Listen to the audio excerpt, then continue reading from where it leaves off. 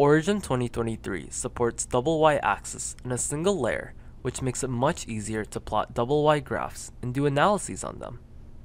The plot menu has been updated to support the double y-axis in a single layer. If you mouse over Plot, Multi-Panel Axis, the first row of the double Y graph types will create a double Y graph with one layer. L or R shows after the plot in Object Manager, so the user can easily tell which axis the plot is against. In the Plot Details dialog, the Display tab is added to control which axis to plot data on.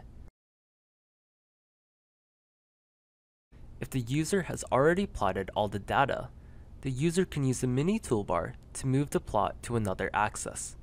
For example, go to a single plot tab and choose Plot on Right Y.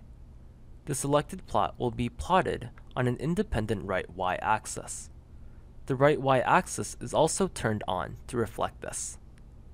The user can easily plot before or after plots with data in different ranges with this feature. First, plot data with our default line series type. Both before and after data are plotted on the left Y axis. Click the after plot and use the mini toolbar to move it on the right Y. You can further customize the connection line. This feature can be applied to many plot types.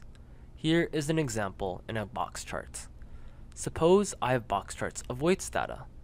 If I then add some size data into the graph, it's not correct to use the left axis. The newly added boxes are grouped together as G2. I can click the group and move to the plot on the right Y. We hope this video helps, and thanks for watching.